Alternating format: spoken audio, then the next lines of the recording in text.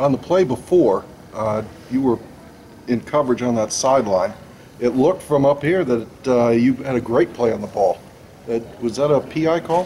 Yeah, it was a PI call. I was a little frustrated by it, but you know, next play and the very next play that happened. So you know, that's why stuff happens in football. You just keep playing. So. Right, and you started on the hash and rotated over the top on that coverage? Yeah.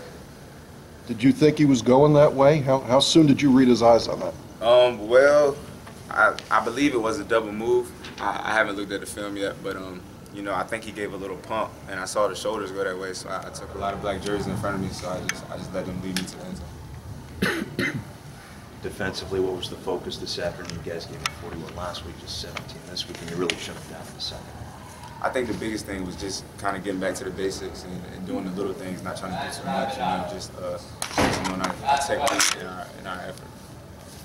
Darnell, how has a player like Antoine Brooks helped the secondary, you know, this year, and then also his versatility to be able to kind of play in the box? Just how has he changed and shaped this defense? Antoine makes a lot of plays. You know, he's came a long way as far as him having to learn a new position and be able to play multiple positions, because it's not easy to one down be playing one position, the next down you're playing another. So he's really focused up and made it a priority to make sure that he's ready to step in and make plays. Darnell, how important is it to have Shane off the roll back? And when you kind of got back into the fold, did it seem like your guys' defense changed, or was it just better?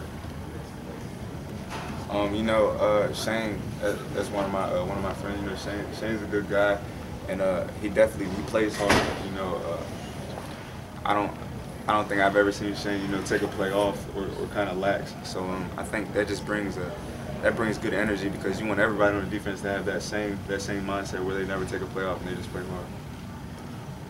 Meyer Consulting Engineers. In the past 5 years, our organization has completed over 1,300 projects in the U.S. and abroad, including many structures at the University of Maryland. For structural engineering and materials testing and inspection, call Meyer Consulting Engineers. Well, with the way the offense has these playmakers, do you feel that defense, this is part of your deal too, that you want to have playmakers, guys who can make those kind of plays? Yeah, you know, especially as a DB, anytime, well, really anyone, anytime you get a chance to make a turnover on defense, I think the first thing that goes through your mind is you want to go score. You know, obviously offense, that's what they do. They score touchdowns, but I think a defensive touchdown can really swing a lot of momentum in a game. You know, I think anytime a defense gets a turnover is a big play, but anytime they get a turnover and score, it's a really big play. So. Did you feel that sort of got you jump started again from the early start? It seemed like things were lagging a little bit, and that play sort of just straightened things out. Yeah, I mean, me personally, after that I was tired.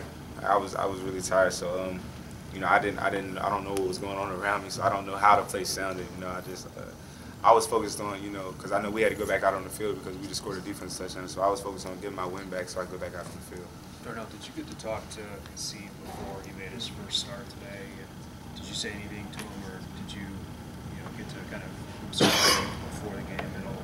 Yeah, Haseeb's a guy you don't really have to say anything to him. You know, he's very mature. You know, you can tell he's always about his business. So he's a guy that you don't have to. Are you ready? I don't think he likes people to ask him, is he ready and stuff like that. So I think he definitely does a good job with making sure he's prepared. Tell me how. I'm not sure I've ever seen you drop a ball that has hit your hands in the secondary. I mean, how much time in the off season and in practice do you put into pass catching, and do you have any previous experience, high school stuff, playing receiver and stuff that you would attribute your hands to?